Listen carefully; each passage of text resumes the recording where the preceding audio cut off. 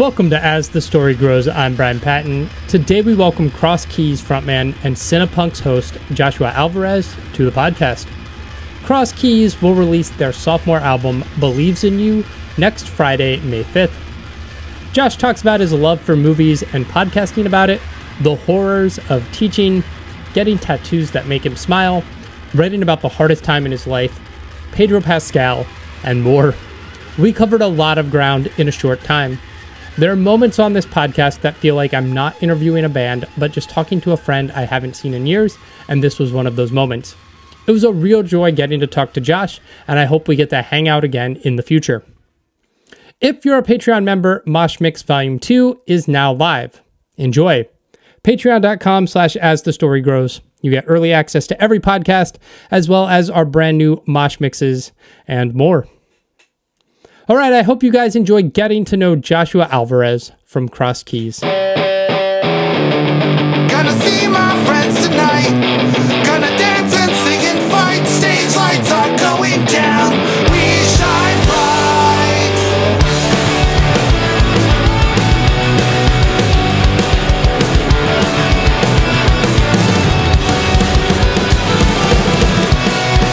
On our street serenade.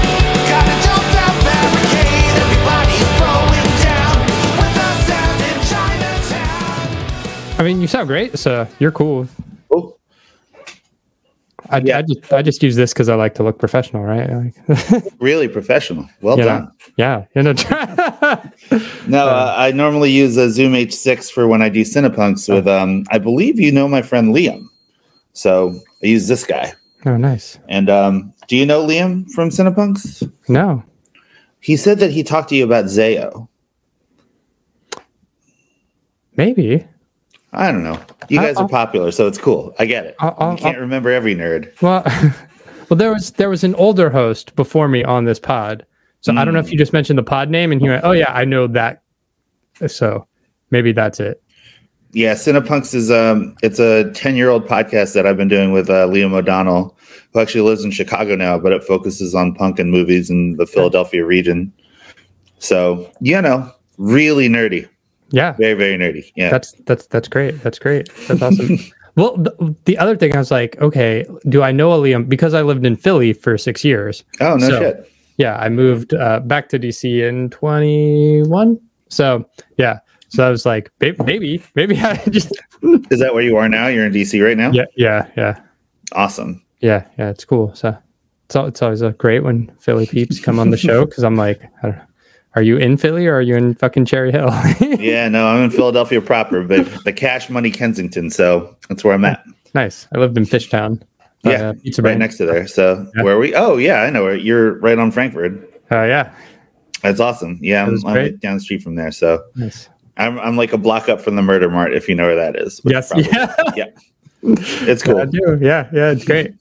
That's awesome, man. Well, thanks for hanging out this morning. This is why you became a rock star for 10 a.m. press interviews. Right? Well, I mean, Rockstar is a pretty good name. I like that, but that doesn't apply to me. I don't know who you're talking about. So it's cool. Normally, this is a Cinepunx hour, but I had to push. So, like, I'm recording this today, and then we do another show called Lunch with Liam, where I talk to Liam while he eats his lunch. And then we do, we're doing a regular episode today where we're talking the King of Comedy, Martin Scorsese movie from I think it's 82. I don't know. It's good. Nice. So that's it's a day of podcast for your boy, which I'm okay with. That's nice. That's nice. What got you into podcasting? It's a pretty fabled and long story. It's Liam and I were the only non-white people in the Philadelphia Film Society, and we were the only tattooed people. And they were like, you know, we saw this movie called Love. Do you know this movie? Not the one by Gaspar Noé. It was an Oscar contender, like maybe in 2012, 2013, and it's fucking 3 hours of old white people just being old.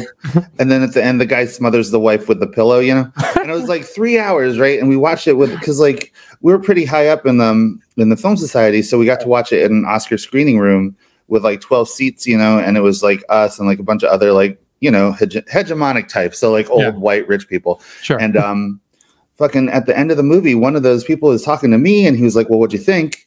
And I said, well, it's no Dumb and Dumber, but I thought it was pretty cool. And then he was like, well, what's Dumb and Dumber? And I was like, don't you fucking lie to me. You know what the fuck Dumb and Dumber is, you liar. So then me and Liam dipped, and we're just like, we're just going to do our own thing. And we started Cinepunx like that week. And then that was, fucking 10 years ago. So that's stupid. Cool. I don't know. It's a decade of heartache and pain, but party on, baby. Yeah. Keeping at it. What? Well, this just led to like, how'd you end up in the film society and this love for movies? I don't know. It's just I worked at movies. I worked at vintage vinyl for a long time, and I worked in video stores when I lived in Bayonne for a while. And it was just like that's just what nice. Master of all media, baby. I got a fierce book game too. So all the stuff you do when you're a lonely kid. You know what I mean? Yeah. When me and my wife first started dating, and I would go to the movies, and like at 10 a.m. in the morning by myself, she'd be like, "Why?" And I'm like, "Oh, because the theater's empty, and I don't. When the fuck else are you going to see bad movies?" Right? Like, what I'm saying, man. That's the best way to do it, dude. Are you a cinephile as well? Yeah. That's awesome. Yeah. So and you play in a band too? No, just a musician. I see all the stuff in your room. Yeah. I tried to be a musician, but man. Same. I feel you. I can dig it, man. That's cool though. Yeah. Let's just jump back. Where'd you grow up? I am from Cherry Hill, New Jersey. All right. I know. Suburban. It's intense. Yeah. What was growing up like? I mean, you've been to Cherry Hill? Yeah. So, I don't know, it's suburban. Yeah. When I grew up, I thought that, I was like one of a few Filipino people in the area. And like my parents all emigrated to America at the same time in like the early 60s. And their whole crew came during like that Filipino brain drain. Do you know about that? Yeah. So they came and they all became nurses, and I thought everybody was a nurse and that all white people were Jewish, which is, growing up in Cherry Hill, it's like, that seems about right. Like every Filipino person you know is a nurse, and every white person you know is a Jewish person. So, growing up in Cherry Hill was like, it was fine. It wasn't the worst thing I've done, but it was also just like, hey, we're just going to be weird adults because, and like picked up an early proclivity towards horror movies, which is like a thing. And then like, I grew up like completely ensconced in like British music. So I grew up listening to Morrissey and the Smiths and The Cure and, like a bunch of like Blur and Oasis, but also bands like Gene, bands like, I don't know, Charlatans, like all that stuff. And then that's how that was the path that I took to get into hardcore and punk somehow. Yeah. So I don't know, like, somehow electing to listen to like not the coolest music and then becoming like a punk rocker while you're the only Filipino in Cherry Hill, like not a very fun time. You know what I mean? Yeah. But we made it. Didn't kill us. Where are you from? You're from DC originally? Yeah. Suburbs of DC. Yeah. How old are you? 38. Okay, cool. Yeah. Right on. Were you going to shows in DC and all that stuff? Oh yeah. That's awesome. Fort Reno is at Fugazi's last show at Fort Reno. Nice. Wow. Amazing. Yeah. That's incredible. I've been to the 930 Club. I've been to the Black Hat. We played at the Pie Shop. That was a really fun show. Yeah, and that's like a new venue like that popped up while I was in Philly. Yeah. It was a good time. The first show I played in DC was at a place called The Warehouse next door. It was a kid named Dozer booked it. He used to be in a band called the 1905. And they're a pretty like fun hardcore band, but that was like the first time I ever played there, and it was a really interesting time, Yeah, it's a cool city. Obviously a big music history if you like punk and hardcore. And Yep, I've heard of it. Yeah. might have come up a time or two. Because you were in Cherry Hill, like when you got into punk and hardcore, I assume you were just crossing the bridge over to Philly for shows all the time, and in that scene. It's a great scene in Philly. Well, I mean, here's the thing, right? Like I grew up in Cherry Hill, and then in 95, I moved to Elizabeth, New Jersey to go to college. Yeah. And I was there from 95 to 02. Well, I mean, so 95 to 2000, I was in school. And then 2000 to 2002, I taught in Linden because I used to be a high school teacher. So you got to understand, right? Like from 95 to like 02, most of my music stuff was like up that way. Yeah. And it was fun. I did a lot of basement shows and saw a lot of things. I lived with a dude who was an ensign for a while. You know what I mean? So it was a lot of rock and roll. Yeah. And again, I worked at Vintage Vinyl. You know that store? Yeah. Yeah, so like I worked there during like college and stuff, and I mean it was a very interesting, fun time. Yeah. What'd you go to school for? Secondary education and biology. Yeah, you said you were a teacher, so yeah. Oh yeah, I'm not a teacher anymore. It's cool. Oh, So yeah. you know, that was terrible. I had a full head of hair when I started teaching, and I never tasted alcohol, and I never smoked a cigarette. And then 2 years later, I was bald as this, and then I was drinking 40s like a rapper and smoking a pack a day. It was just awful. Yeah, I couldn't handle it, and I was like, I'm moving to Philadelphia, and then that was that. You know. Oh man. What point did you start playing in bands in high school, or? No, I didn't start till after I moved to Philly. Oh yeah. So 2002, 2003, I did my first two bands. I did a band called Belagast, which was a non-vocal Lord of the Rings themed post-rock band, but it was with reputable punks, right? So it was with dudes that were in Crucial Unit, dudes that were in the Fighting Dogs, Hapasha, Carpenter Ant, like those bands, you know? And then I did another band at the same time, like simultaneously started the two of them, where I sang and played bass for, it was called Hey Angel. And that was with me and Dave Adolph, who's in Cross Keys now. Who's like, he's been my best friend since 7th grade. Nice. And we've always, you know, been musical counterparts, you know. And our other friend, Brendan Hill. So Dave and Brendan had been in a band before, and then I moved home, and then we started this new band. And it's funny because Belagast and Hey Angel, we played our first shows on the same weekend. It was a lot for, you know, a multi-instrumentalist. Yeah. What at what age did you start playing an instrument? I started playing guitar when I was in high school. So like 13, 14, around there. And like I said, I was raised on a lot of British music, but also a lot of like American folk. So I learned how to play on an acoustic guitar by listening to Simon and Garfunkel and stuff like that. So that's how, like, that's why I have like a weird playing style now, I think, because like it's based in finger style guitar, you know? Yeah. So, you know. Also, I'm not a very good player. It'd be weird if I was. I don't know how to. I'm not a good player, so I know how to do bells and whistles, but that's about it. You know. Yeah. I took lessons for, I don't know, 3 months or something, and the guy who taught me me all the basic chords and then some songs, and was like, "Okay, that's all I got. You're on your own. You're done. Enjoy." And then I was like, and then I discovered punk, and I was like, "Okay, I need an electric guitar," and then I was like, "Oh, 3 chords. I got it. Done." Done and done. That's and I've not progressed much past that. But none of us have, Brian, so it's cool, man. You know? Right. Then you discover pedals, and you're like, "Oh, cool! I can manipulate my 3 chords." There you go. Yeah. How did Cross Keys get started? I don't know. We've all been homies. Yeah. I mean, like I said, Dave's been my best friend since 7th grade, and when Hey Angel kind of dissolved, like, not that we never played a last show, but we each had done different bands between and like the interim. And then eventually Dave just called me up and he's like, "Yo, let's do like a band with just friends." And I was like, yeah, because like I don't know if you know, like I've been in a lot of bands with a lot of people that I met just through the channels of punk rock and hardcore. And I've been kicked out of a lot of bands too. So, you know, like that's why I refuse to do bands like Craigslist bands anymore. And Dave had this idea. He's like, "Well, why don't we just do it with all the homies?" So then we were friends with Andrew. We're friends with Dr. Bo. So we asked them if they wanted to play. And Bo was actually finished. He was like, "I'm done. I'm not doing music anymore." And I was like, "Well, why don't we do just like one last ride?" And he was like, "Well, if you're doing it, I'll do it." So then he joined. And then the original drummer was Brandon Wallace, who do you know who he is? No. He played in Champion. He was in American Nightmare, like during the demo days, like the early. And then he was in a band from Philly called Damage. He was in Christ. He was in I Hate You. And I knew him because he played drums. Well, I mean, we've been friends again a long time, but also he played drums in another band that I had done called Halo of Snakes, which was like a hardcore band that I sang for. And so he was the original drummer, and he came to one practice, and then he never showed up again. Left his drums for a couple months, and then we got Steve Roach, who played in Off Minor, and he was in he does Permanent Hearing Damage records here in Philly, so he does a recording studio. And I knew him from like you know how West Philly's kind of divided, like that's the punk guys, and then like Center City, like other hardcore in Philly is like more hardcore, like thuggy kind of thing. Having started in that West Philly scene, I knew a bunch of those people. So Steve was one of my friends from those days.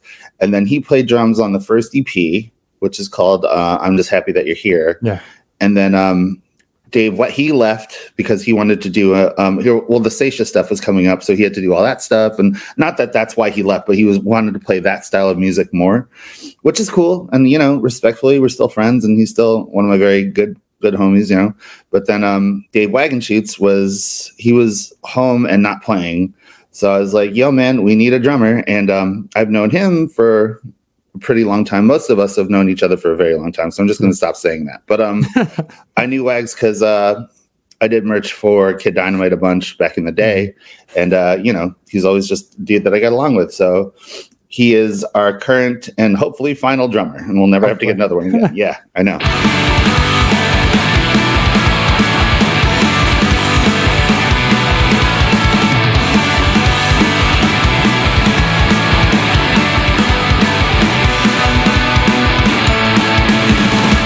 I heard an anthem yesterday, it reminded me of you. Hold strong, hold true, a rally call the broken hearts, and the promise to stay true.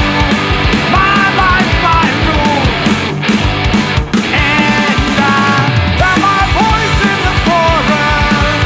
I found myself in song, somehow still feels so wrong. How'd you guys get connected with Hellminded for Saviors? So Joseph, who did Hellminded, he used to do Corgasm Zine, and he used to do he put out the Tie That Binds comp. But when I was in Halo of Snakes, he was friends with George, who played guitar in that band, because George was in Autumn, and he helped with a bunch of the Autumn stuff. So then when I started playing Cross Keys, it was just like kind of a natural, for some reason, Joe's like, "I like your music, let's put it out." I'm like, "Really? This stuff? Okay, let's do it." So then he did. And it was a pretty good relationship. That's right. Yeah, I remember getting Saviors, and I'm friends with Billy Power, who used to be like old A&R, Tooth and Nail, and I was like, "Y'all like this record?" And he was like, "Damn it, I was trying not to buy vinyl." And I was like, "Oh, I'm sorry." He bought the record, so I was like, "It's good. Listen to it." Well, thank you. Thank you for spreading the gospel, man. Yeah. Where'd the name of the band come from? A little movie called The Grand Budapest Hotel. If you remember, Bill Murray was part of this whole chain of concierges that were called the Society of the Cross Keys, and they were trying to help Monsieur Gustave. So Cross Keys came from that. Well, the joke is that, so I'm a big cinephile and I'm a big tattoo enthusiast, and I'm also a Wes Anderson fan. So when that movie happened, my wife and I both got the Cross Keys tattoo. And when Cross Keys started, we didn't have a name, and Andrew is Andrew Welbrock, who plays bass. He's band dad. So he was like, "Well, how about this? Why don't we just name our band after one of your stupid tattoos? That way you don't have to get another stupid tattoo." But the joke's on him. I got another Cross Keys tattoo after we started. So what's you know what I'm saying? Is that your thing with tattoos, like getting random or weird tattoos, or is it? Have you ever talked to somebody and they told you their tattoo stories? Yeah. Have you ever talked to someone and they told you their drug stories? Yes. Same party. Yeah. Fucking sucks, right? Yeah. So my thing is, like, instead of having these like super meaningful tattoos that are just like, "Oh yeah, it's colored after my favorite dead cat's ball," and all this other stuff, I just get dumb tattoos by design, because then they'll never make me unhappy, and they're always going to make me smile. Yeah. Case in point, I have a tattoo of a fly. See that? Yeah. And it's from the Method Man line. Always on some shit, people call me the Fly. So then I got it so I could be like, "Yo, I'm the shit dog. That's how it is." I know. Nice. Stupid tattoos. That's great. You know, everybody's got their thing with tattoos, and it's all good. It's an interesting time. I don't know. It's funny because it's like I work in a tattoo removal company now. And so, they're like, "Are you getting anything removed?" I'm like, "Well, yeah, but not because I want to, not because they don't make me happy." Although that's not true either. I've been getting all my Morrissey tattoos removed since he's racist now. So, yeah, he sucks. So, there's that. But whatever. It's cool. Yeah. That's funny. What led you to work in a tattoo removal shop? So after I taught and I moved to Philadelphia, I was like, "I'm not teaching anymore." Kids are like drunk midgets. Did you know that? And like, no one like tells you in teacher school, like, "Oh yeah, you're not only going to be a teacher, you're also going to have to fight people sometimes, and like maybe get hit in the head a bunch." And it was just like, I don't know. The public school system stinks, man. It's just not my favorite. And I moved to Philly and I was like, I don't know what to do. So then I got a job at Tower Records, getting paid like $6 an hour, which is cool. Like, whatever. Like, I was figuring it out, but I also met my wife working at that job. So, haha, winner. And then while I was working there, I was just trying to think of like stuff to do. And I was like, well, Filipinos have pretty good luck in hospitals, so let's do that. And I worked for 20 years in a mental hospital around the way from here. So I did that. And then I got fired from that job, which is cool. It only took 20 years. And then I got a job at a casino as an overnight cashier, which is not where you want to find yourself in your 40s. It's a weird look. But I had this plan to become I just wanted a shark skin suit like I imagine the Temptations would have worn in the 60s. So I was just like, I got to become a pit boss. So then I don't know how to gamble or anything like that. So I was just like trying to learn as much as I could. And then my friend Mike DC, he was the one he sang for Damnation AD and When Tigers Fight and all that. He was like, yo, they need a person at the desk here at my job. Do you want to apply? And I was like, I don't know if you know, Mike, I got this shark skin suit plan in play right now. He's like, just come to the interview, dude. And I was like, all right, whatever. So then I went, and then they offered me the job and I took it that day. So that's how it happened. That's right, man. How was COVID for you in like lockdowns? How was that for you and for the band? Well, lockdown sucked. Yeah. And also I worked inpatient acute psych. And when pandemic hit, you now have 24 people that are diagnosed as psychotic. And it took away all of the group therapy because you couldn't do group rooms. And it took away television. And then it was like at that time, working in a hospital, we didn't know, like what COVID was. Like we knew what it was, but we didn't know like everybody has it or no one has it. And we couldn't tell, and like that hospital serviced a lot of the people in North Philadelphia. So it was a lot of people that were, dual diagnosed and also had like drug issues and all this stuff. And a lot of them were really violent. So, we had to wear goggles and masks and all this stuff. And it was like, these people would still try and like fight us and still try and like, run away and all this other stuff where we're trying to help them and everything. Yeah. So all of pandemic it was terrible. Yeah. It was the least fun time. And then I couldn't practice with my boys. So it was just like, we're doing these remote like demo sessions that were kind of fun. And I don't know, Andrew's the master of all that stuff. He's smarter than all of us. I don't know if you're aware. Okay. So he's the one that was like, we got to record us singing songs and stuff. I'm like, all right, man, if that's what you tell me you have to do, you're Band-Aid, so I do it, Yeah. That was a terrible, terrible like time. I mean, like it gave us what ended up informing the writing for the new record, which is called Cross Keys Believes in You. Yeah. So I guess, and at the end of the day, it wasn't a total waste. Yeah. You know what I mean? So that's what it was. Yeah. Despite this record coming out of COVID and like a really shitty time in human history, like this record sounds in sound alone sounds more positive and upbeat than Saviors did. So really, I don't know if that's intentional but that's my vibe listening to the two records, that it's more like it's got a little more pop punk to it. It's a little more like, I don't know, posy vibes. Wow, posy. It's the most negative thing I've ever written. You know what I mean? It's like, it's one of those things where it's like, I've cultivated something of a self-image where I like to be a helping person. You know what I mean? I prefer to help people up as opposed to put people down. And writing for Believes in You was daunting because it was awful time. You know what I mean? Like I gotten fired from the hospital and it was like a bunch of stuff that wasn't supposed to be my fault, but then I still had to be like the fall guy kind of thing for it, which was a bummer. But then also it's just like, well, now what? You know what I mean? And it's like, I thought I was going to retire there. So it was pretty grim, And if you listen to that record, it was the one time that I allowed myself to put as much of my anxiety and misgiving into a song. You know what I mean? And it was the most honest that I'd ever been with those things, which, because you want to support the artifice of us helping people, and you don't want to talk about the things that I didn't want to talk about the things that scared me. Yeah. I didn't want to talk about the things that made me unhappy. And with this record, I was like, well, all you have is fear and unhappiness right now. Yeah. You know what I mean? Like my wife held me down and like, you know, supported me through like that really difficult time. But as an artist, it was just like, fuck, man, I can't, you know what I mean? Like, I don't know how to help anyone right now because I'm screwed.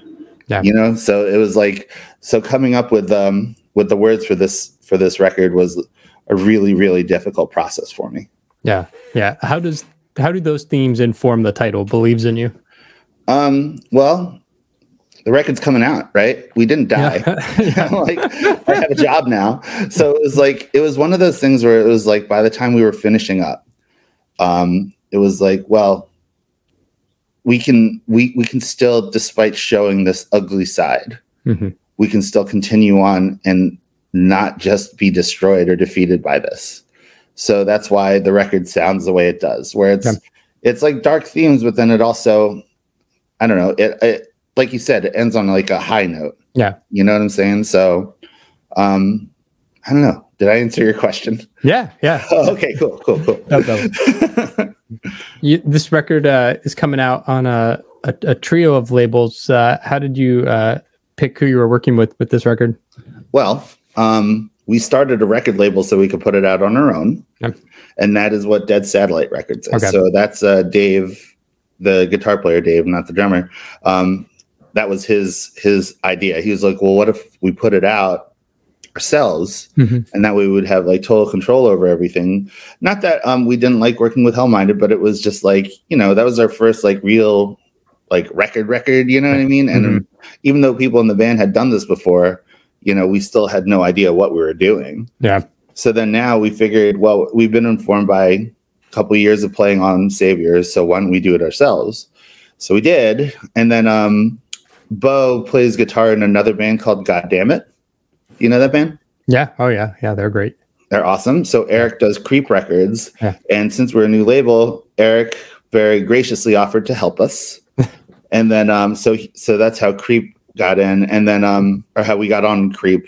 That's like, you know, that's a big Philly thing. So it's like anything related to Creep Records is like, holy shit, man, we did it, you know? Yeah, yeah. And then Sell the Heart was from California.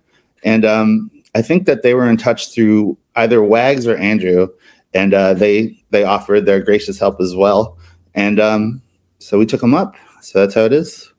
Right. I was trying to figure out what venue that was on the cover of the record. What is that? That would be the Trocadero. Okay. Trying to think, did I see a show there when I lived in Philly? I don't know if I ever did. It's a distinct possibility, man. It was like one of those central parts of being like, I don't know. We grew up when that was like where we went. You know what I mean? Like being from Cherry Hill, I knew how to get to two places by train, and that was one of them. Yeah. And the other place was the Stalag 13. So, you know, or actually it was the church before that. And then but Stalag came after. But being able to go to the Troc or going to the church, like that was it. That's the only places I knew how to get to. Yeah. So, and worked like a charm, you know, but the Troc was like very big because like Andrew and Bo both worked there as bouncers, you know. Our friend Ralph, who he does Pink Bike Ralph printing. He also was a bouncer there, but he's like done a bunch of our shirts and all that stuff. And just, it's informed a lot of our life currently, which is why, I mean, it's funny too, because I don't know if you noticed, but that song's like the weird outlier on the record. That's the only one that's like not kind of fucked up. You know what I mean? Like, I mean, even though it kind of still is, it's the only song on the record that I feel is like the one where I just got to like lean back. There are two songs. It's that and Vina Park, I think, are the two that I was like, oh, these are the ones I can just kind of lean into and just like enjoy like the melodic things that I love about, you know, aggressive music. Yeah. So yeah, but yeah, the name is the song of that song is called Rest in Peace Arch Street because the Troc's at 10th and Arch. And it's also named after a painting by our friend Hawk Krull, who did a Trocadero poster, and he called it Rest in Peace Arch Street. So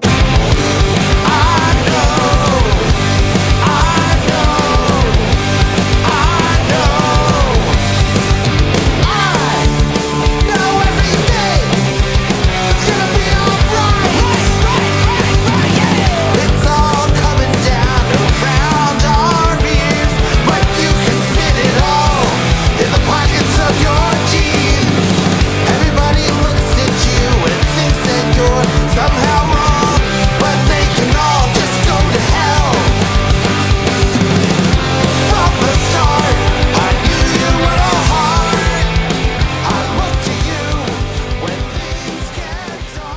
What's I mean, you guys are like older bands. Like the benefit of the way the music scene works now is, you know, between Bandcamp, Spotify, you can put things out yourself and not have to worry about touring and like, you know, recouping a shit ton of money for a massive label, right? So like, or getting money at all. Right. Right. But what does the rest of this year look like for you guys? For Cross Keys, I mean, we are really proud of this record. You know, you're one of the very few people who've heard it, you know, and it's like been a long time coming. So I'm like really happy to play out on these songs, you know what I mean? Like that's the one thing that we've collectively been like, all right, this is what we're doing this year. We're playing as much as we can. And we're just going to play in front of as many people as we can, you know? So that's the plan. Whether or not it works out for us, I don't even know, or what that would even look like working out. But I don't know. just trying to ride till the wheels fall off, man. You understand that? Yeah, for sure. As a movie fan, what movies have you been enjoying lately? Lately, I mean, I just saw the remake of Children of the Corn the other night. Okay. And that was terrible. that was not so much fun. I got to take a couple of my coworkers to go see a press screener for Cocaine Bear a couple of weeks ago. And that was a weird one too, because, you know, these press things, they give away like T-shirts and all this other posters and stuff. And at that one, they gave away straws. So that was weird. Straws with dollar bills printed on them. Oh my God. Yeah. I got it right here. Holy shit. I know. It was weird, right? Like, what is so weird. I mean, it's cool, man. Like, I was like, oh, weird straws. And then I was like, can I drink with these? Like, probably not. They're printed on. I'm like, okay. It's just an odd ephemera now. So, but my favorite movie is I really love. Like, I'm a movie nerd, man. Like, I love Jodorowsky. Like, I love like the Chilean surrealism of his movies in the 70s, but also the new ones. So, like, that's kind of, I mean, again, we're doing a Scorsese episode today. You know what I mean? Yeah. And he's one of those directors where you can be like, he's my favorite or I hate him. And both answers are completely acceptable. So, it's, I don't know. That's lately, it's just, I'm waiting for John Wick 4. And I'm waiting for Fast 10 because I love both of those franchises. Yeah. And I mean, don't get it twisted. Like, I've seen all the Fellini movies. I've watched a bunch of like really smarty pants, like, you know, Agnes Varda. Like, I know all that shit. But Vin Diesel jumping out of cars and fighting bad guys. Yeah. Keanu Reeves fighting Donnie Yen. Are you fucking kidding me? Yeah. All in. Can't wait. That's my shit. So, you know, that's what I've been on lately. That and Pedro Pascal shepherding children to safety. That's been another theme of things I've been watching. I'm way into. So, you know, there you go, man. There we go. Grogu hanging out. Yeah. We just did an episode on Prospect. Did you ever see that movie? No. It's like his first movie, and he plays like an intergalactic harvester of gems. And it's like a lo-fi sci-fi movie that came out in 2018. It's wonderful. It's like if Wes Anderson directed a sci-fi movie. Oh, man.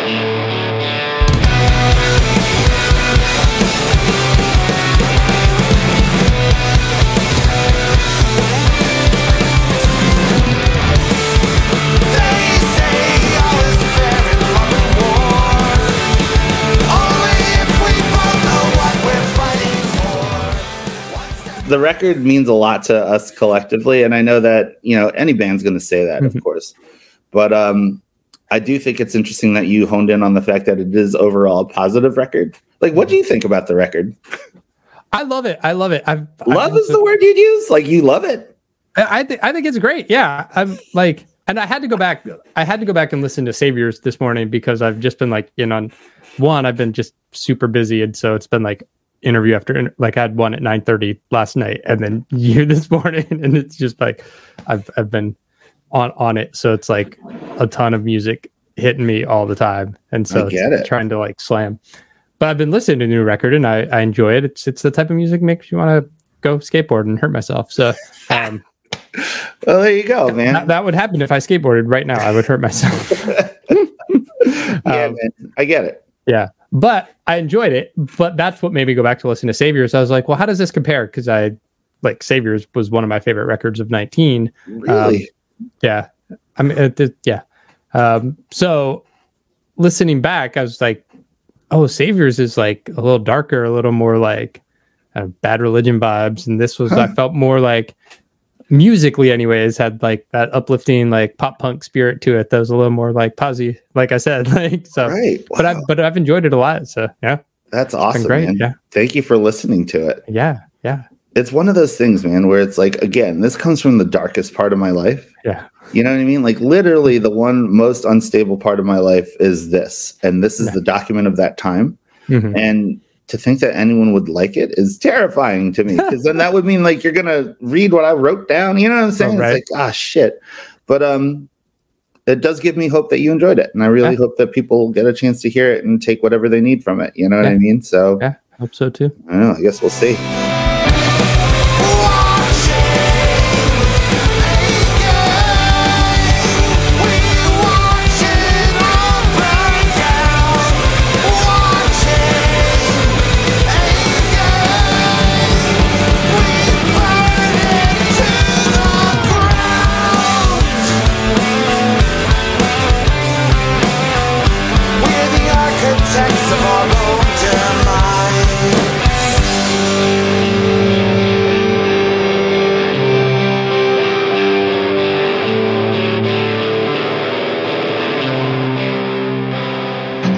Thanks for listening to As the Story Grows.